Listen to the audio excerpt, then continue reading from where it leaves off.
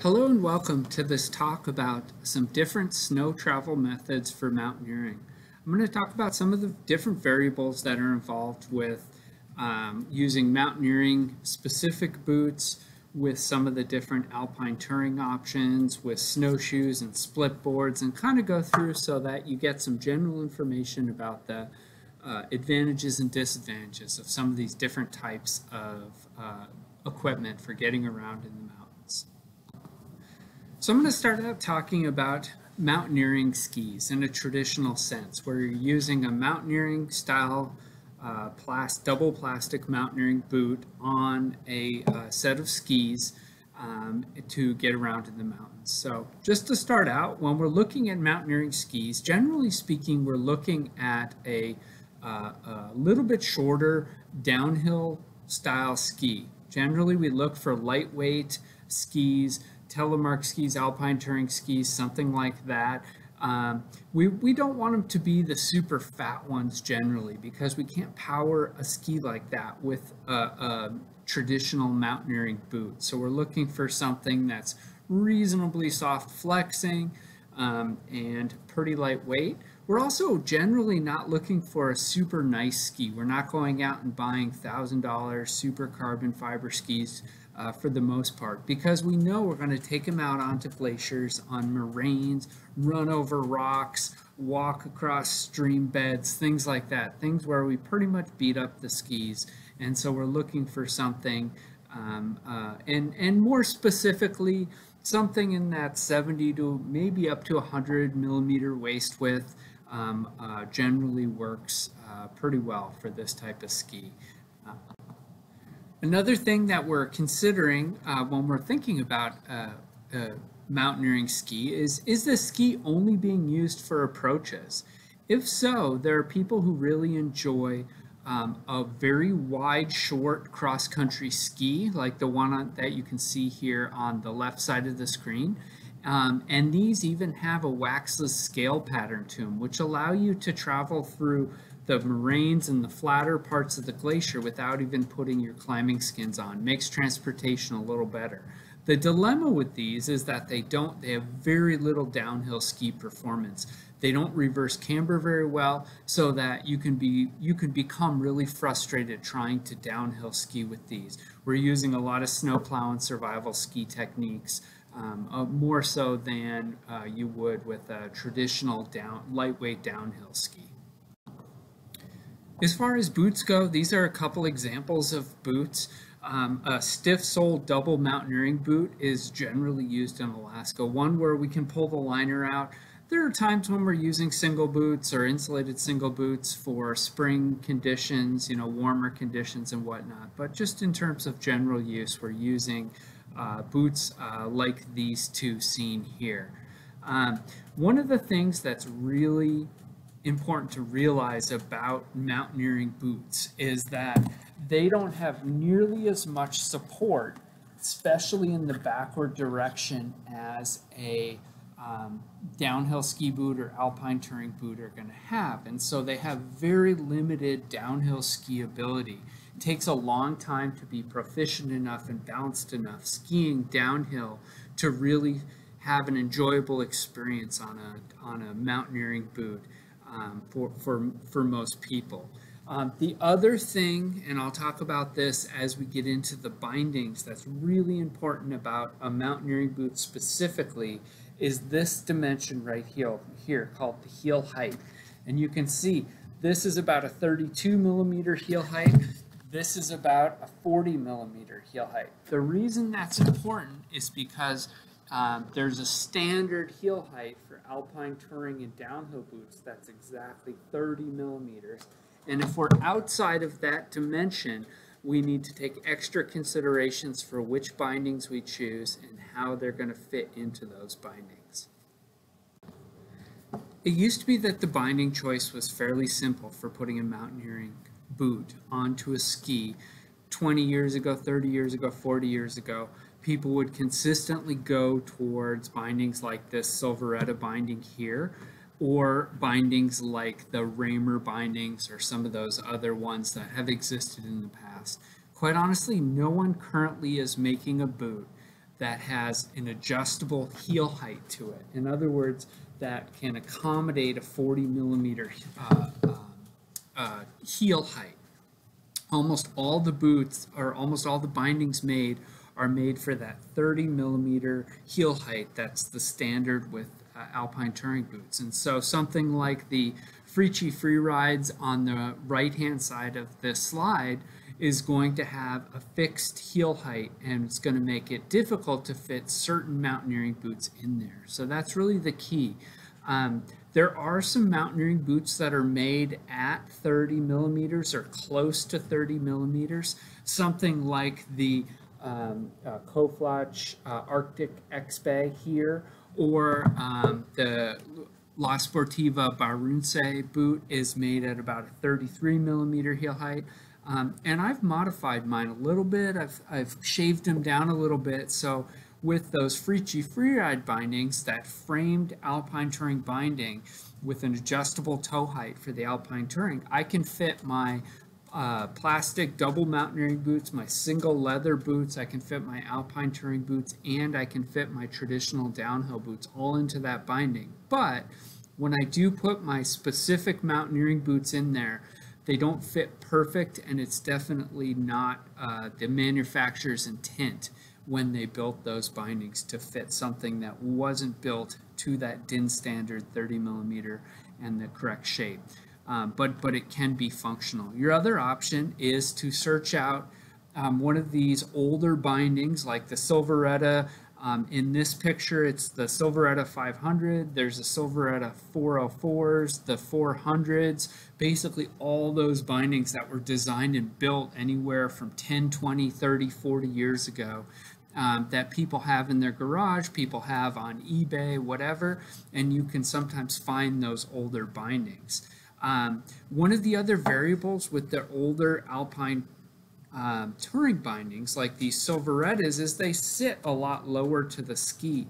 And there are some people, especially when they're used primarily for approaches and cross-country skiing and not for going downhill, that like their boot to be closer to the ski, versus something like this Fricci binding on the right here. The boot sits up off the ski a little bit and changes the leverage and makes it a little harder to balance on when you're going cross country or you're skiing in 10 miles to approach your mountaineering objective. Most people who use this type of setup would ski in, use this as an approach ski for ice climbing, for mountaineering, for alpine climbing, leave their skis at the bottom, put on their crampons, do their technical ascent, and then come back and use their skis to get back to camp. They're not using these necessarily for any sort of a fun descent or technical descent, unlike the next skis that I'll talk about. Just to kind of segue in here to this different style of skis, there's a lot of terms that are thrown around for this type of ski. So the most common term right now being used are backcountry skis. Another term that describes exactly the same thing is alpine touring skis, AT skis, ski mountaineering skis, randonnée skis. Some people even call them uphill skis. All of these refer to the same thing. But then within that type of skis, there are different categories, and some people break them down into kind of a 4-category system. So they'll break all the alpine touring or all the backcountry skis into race ones, speed, tour, and free. And during this presentation, when I'm talking specifically about mountaineering transportation in the mountains, I'm going to focus on speed and tour. Race and free are sort of fringes of the mountaineering community. Race would be rondo racing, uphill racing, that type of thing, where people are sprinting up as fast as they can and skiing down, and their boots are very specialized. Or on the other end, the free end, are mostly side country, backcountry skiers. So they're people who might be riding lifts up, but then going out of bounds. Their equipment is heavy, and it's really used in resort a lot, or in that resort type skiing, hucking cliffs, free riding in the backcountry, and those type of things. So those are kind of on the fringes on the outside, really I'm going to talk about the two categories that ski mountaineers use: a lightweight ski mountaineering setup that would be kind of in that speed category, and then the heavier weight ski mountaineering type setup, which might be more in that tour category. So when we're talking about the skis for lightweight ski mountaineering here, or lightweight alpine touring, or speed category alpine touring, some of the things we're looking for is we're looking for a ski that typically is built with some carbon fiber with a lightweight wood core, and really excels at skiing downhill, skiing through powder, but not necessarily skiing at super fast speeds on really hard terrain. They don't hold an edge as well as some of the higher end downhill specific skis, but they're really versatile and they make going uphill a ton easier because the skis are that much lighter.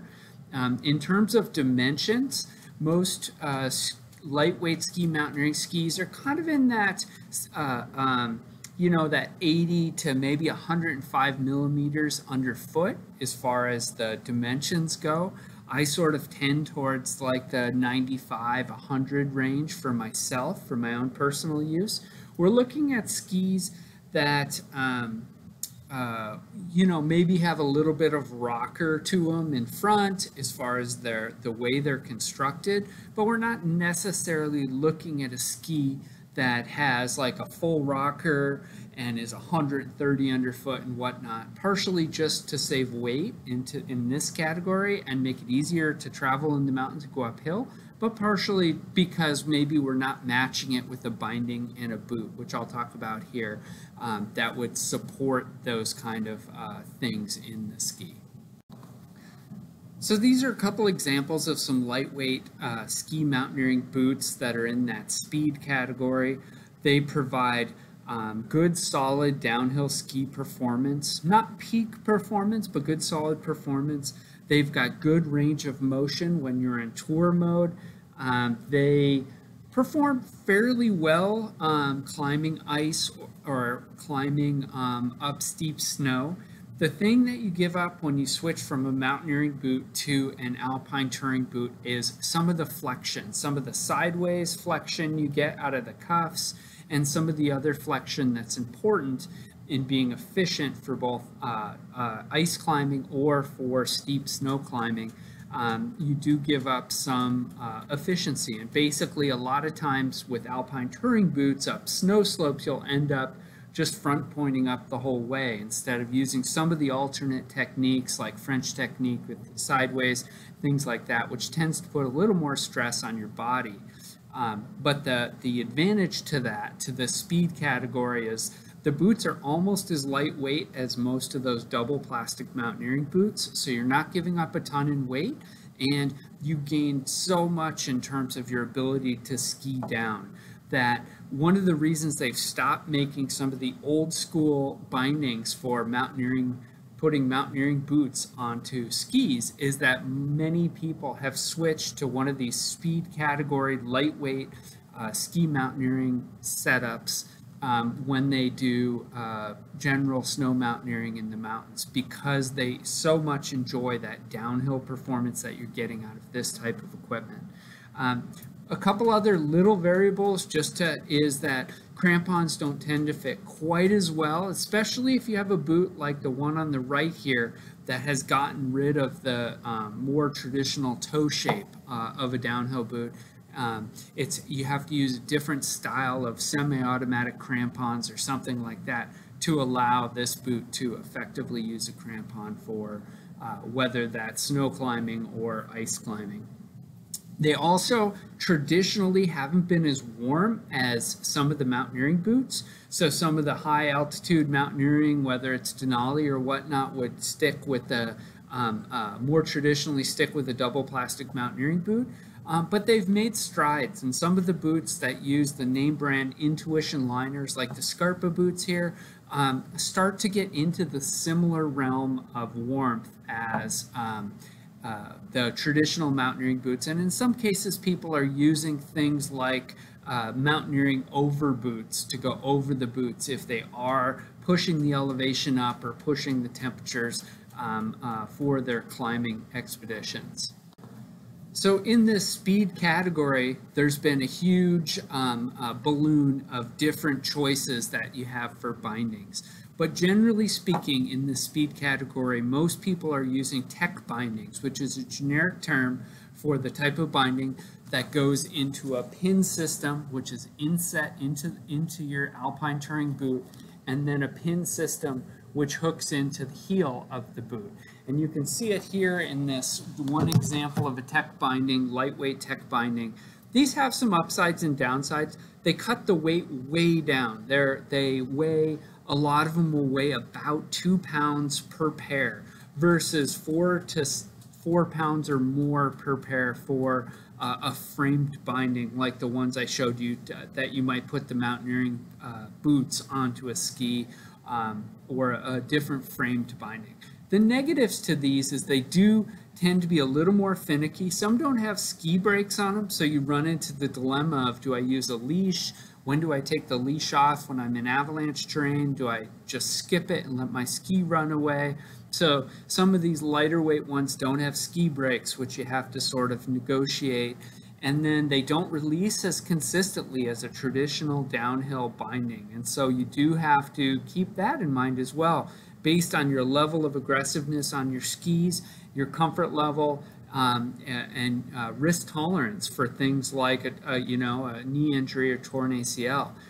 They've gotten way better over the years, and then the final thing about these is they do tend to lack some of the durability that can exist in either the heavier duty tech bindings, which I'll talk to in a minute when I get more into that tour category of alpine touring, or a traditional downhill type binding.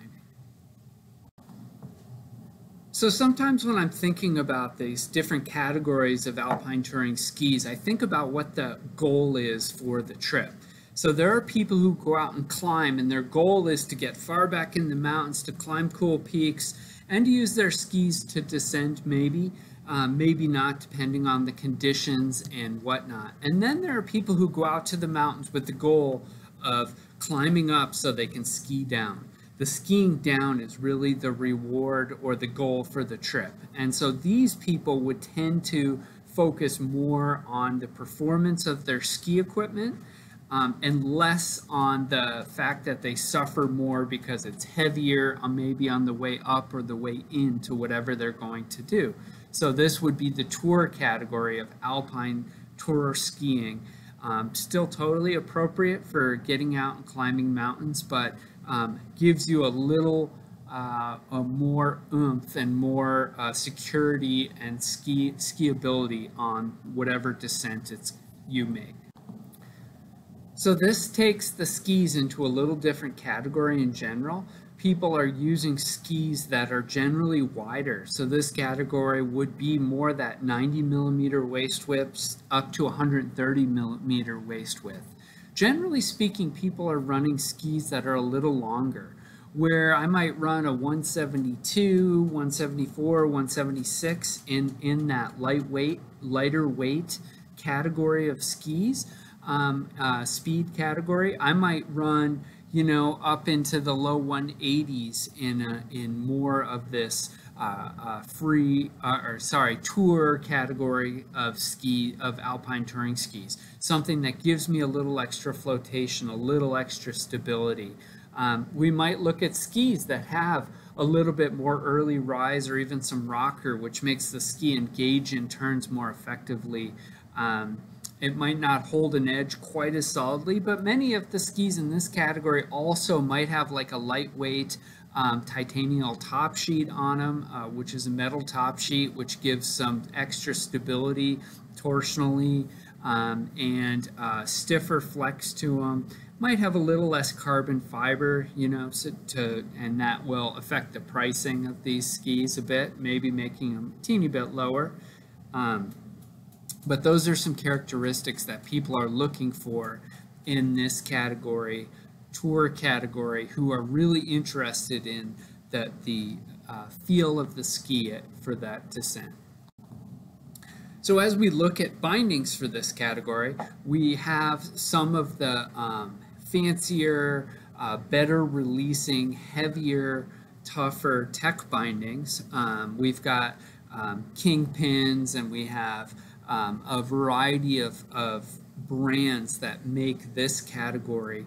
They're easier to get into generally than some of the lighter weight tech bindings, but they can up to double the weight that you're carrying on your feet at all times when you're out on your skis. But people who gravitate towards this category are really more interested in the skiing, and they're willing to work a little harder. The other type of binding that people use in this category would be more of a frame binding, like the Friche Freeride on the left.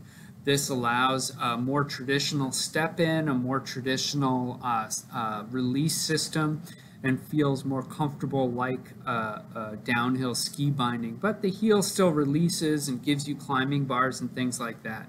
And again, the big sacrifice looking in this category of bindings is weight, but the advantages are skiability and release consistency in the binding. So as with the skis and the bindings, again, we're looking more at the performance. These boots, the more performance-oriented alpine touring boots, will still have the flexibility fore and aft, but they'll have a stiffer flex to them. Sometimes they're a little higher. A lot of times you'll see more of like a 4-buckle construction similar to a high-end downhill boot versus like a 2-buckle or 3-buckle construction on a lot of the lighter weight alpine touring boots.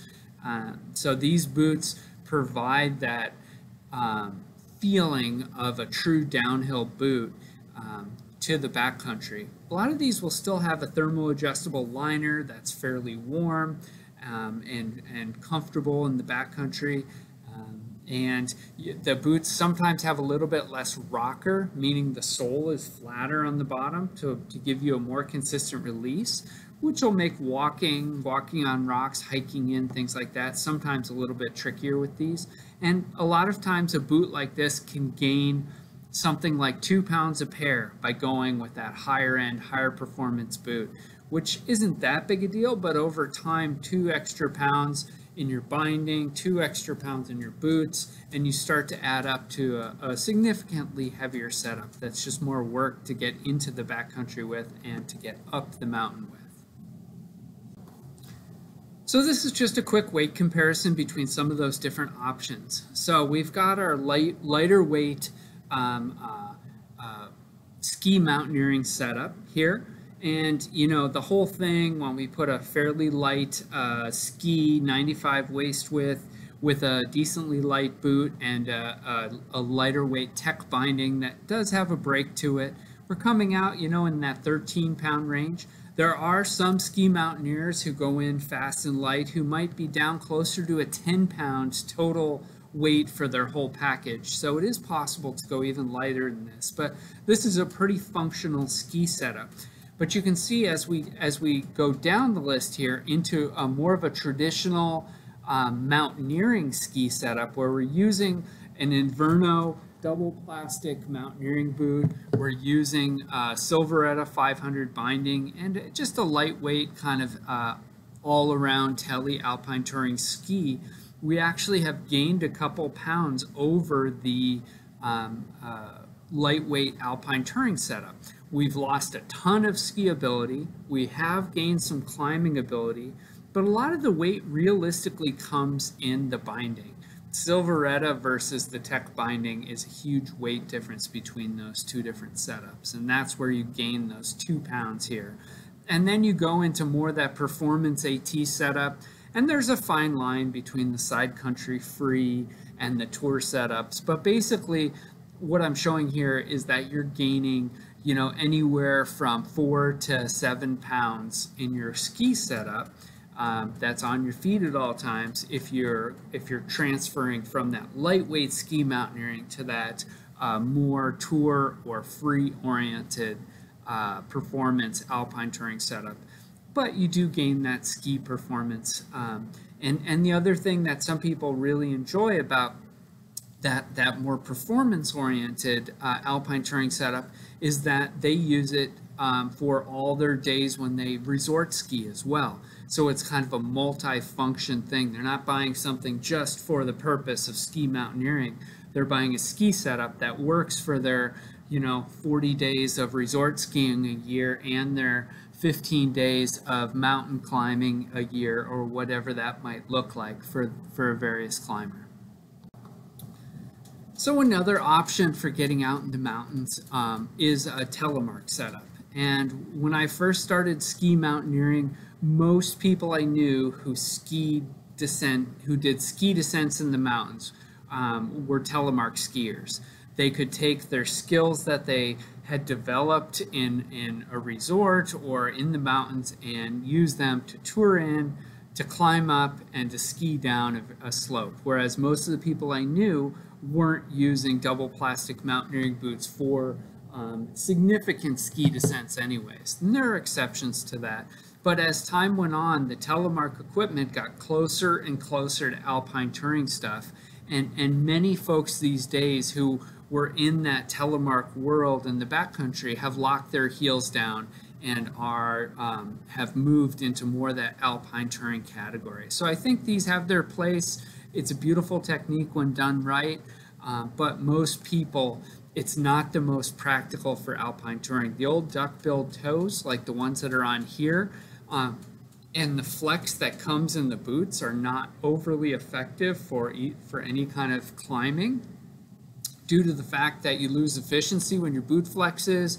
The duck-bill toe on those potentially blocks the toe points of your crampons from going in. And technology has transferred where they've gotten rid of that 3-pin toe for some of the more modern telemark stuff. They've gotten better releases.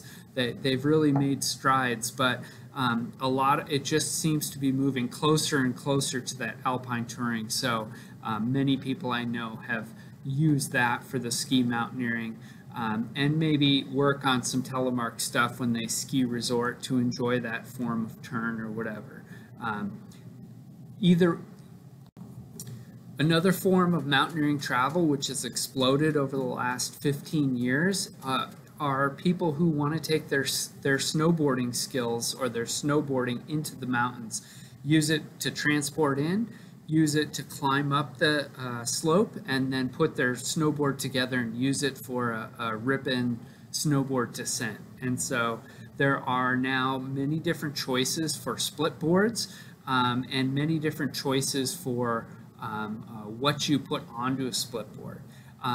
I've seen people put traditional plastic mountaineering boots onto a split board with an old a plate binding that was used for when people were using rigid boots on snowboards for carving.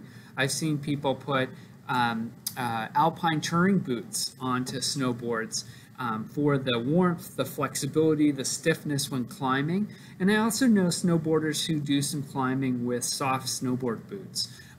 Again, you run into similar limitations as telemark boots. You need a strap-on style crampon for a soft snowboard boot, and you lose efficiency and toe pointing. Your boot flexes, and they just aren't as efficient for climbing. And so really, people who are willing to do that want that exact feeling for their descent of those soft boots. And so that's really important to think about when you go down the split board route. The other thing, here in Alaska, we do a lot of approaches on glaciers, which means a slow, gradual climb up and down over moraine, up a glacier.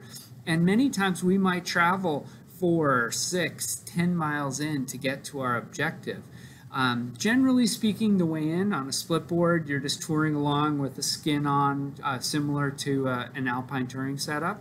And you're not that much slower. But the time when the people on the split boards generally suffer is the rolling, fairly low angle descents from after the approach. And so you basically have gone in 10 miles and now you have to come out 10 miles, which means you basically have to keep your split board in ski mode, ski downhill down the glacier, across, side hill, rocks, all the obstacles that are out there on a split board, and it can be really difficult to descend in that way. So there are some significant limitations on long approaches and long skis out on some of the glaciers that we have here. Generally speaking, I feel like split boards work better for when you can get closer to your actual ascent, and then just tour up that and then use your snowboard to descend. But if there are long approaches, many of the split boarders, I know people who've gotten into the mountains using split boards have switched to skis when any kind of an approach of any distance really comes into play. So during the splitboard presentation and some of the other parts, I mentioned climbing skins. Climbing skins are an integral part of any of the setups I've talked about, whether that's a mountaineering ski setup, whether that's a lightweight alpine touring, whether that's a more of a performance alpine touring setup, whether that's a splitboard setup. Climbing skins are what allow us to climb up slopes. A cross-country ski has limitations. It can climb up slopes up to a certain point, and then it starts slipping. And so if you get onto a 10-degree slope or approximately that, your ski starts slipping backwards. And so the way that these skis work is these removable directional hair climbing skins typically hook on the tip, and they typically hook on the tail, and they have a removable adhesive on the bottom. And you stick these to the bottom of your skis or your split board, and these are what allow you to climb up. And they allow you to climb up an amazingly steep slope. You can climb up basically straight up a 20-degree slope, maybe up to getting close to a 25-degree slope, depending on the snow conditions. And they work really well for that ascent. Now, that said, with climbing skins are also a huge pain in the butt. The directional hairs on them can become iced up. So they're typically either little nylon hairs or little mohair, which is a natural fiber. And basically each of those pieces of material has some durable waterproof finish that's put onto them. But over time, as you go across ice and rocks and whatnot, that durable waterproof finish comes off, and then the nylon skin or the mohair skin will actually absorb water into the fiber, and then as you go into colder, drier snow higher up, they will ice up. And so having some equipment to take care of that, a scraper, maybe some skin wax, which is a rub-on product that re-waterproofs those hairs, can be super important as far as that goes. The other problem with skins is that the adhesive they use, when it's new, typically works pretty well, but it really doesn't work well when it's cold and when it's wet. And when we're out in the mountains, the mountain environment is both cold and wet, so we need to take extra precautions and do things like wipe all the snow off our skis before we put the skins on. We need to keep the skins warm, whether it's during our descent or possibly at night on a multi-day mountaineering trip. We need to make sure that the adhesive is going to continue to work. If it gets wet, we need to find ways to dry it out by putting it inside our clothing system or some such thing, putting it out in the sunshine when we have that as part of our seasonal mountaineering, to make sure that that skin adhesive, the skin glue, continues to function. The other thing about climbing skins is it's nice to have a backup system. So my backup system are ski straps and duct tape. And I use those two methods if my skin is wet, I don't have the time or the a way to dry it out effectively, and basically my skin is coming off when I need it to function when I'm climbing up. Holding it on with skin straps or with duct tape can be an effective way to manage that. So those are part of my emergency skin kit. Is I'm going to have a scraper, skin wax, ski straps, and duct tape is all brought along as part of my making sure I can get my skins to work, because they're a critical part of making sure your ski mountaineering setup, whichever one you choose, remains functional when you're out in the mountains. The last form of snow transportation I'm not going to focus a ton on is snowshoes.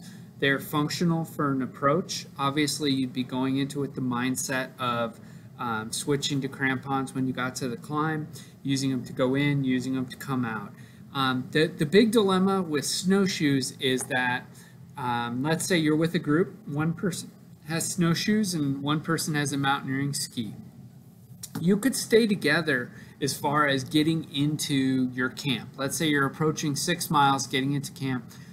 The person on snowshoes might be a little behind or a little slower on the approach, but overall you'd be in the same universe as far as getting to where you want to go.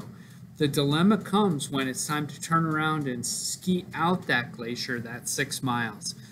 Where a person, a competent skier on skis, might be able to pull their skins and slide out, and they might be back to the car in an hour. The person on snowshoes is going to take almost just as long to go out as they did in. So if it was a 4-hour approach, it might be a 4-hour descent or to get back to the car on the way out.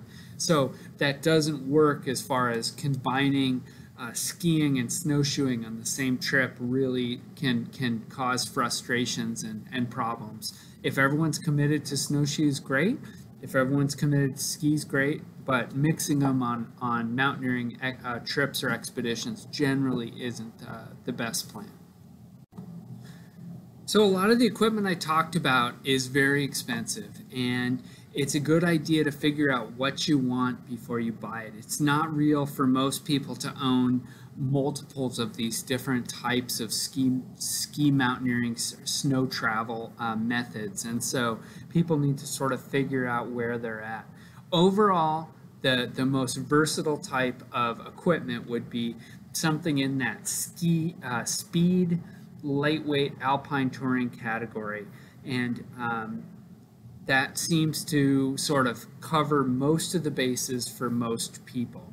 You know, if you know you're an expeditionary mountaineer and your long-term goal is to climb Denali and you're not much of a skier, or your long-term goal is to climb steep technical alpine routes where skis don't really have a part, then the mountaineering type skis with the Silveretta, maybe the cross-country, backcountry ski might be for you. And if you know you're going to spend a lot of days in resort and the skiing is all you're about, the performance stuff. But for the rest of us, the Speed Series lightweight alpine touring stuff really covers a lot of our bases. And I've written up a little write-up about some more specifics about that category when you're ready to go out and start looking and buying. And so if you click this link here or go to this link, you'll be able to get some extra information. Thank you for checking out this information about getting out and doing some ski mountaineering and what equipment might work best for you. Hopefully you have a great time out there and really enjoy being out in the mountains. Thanks.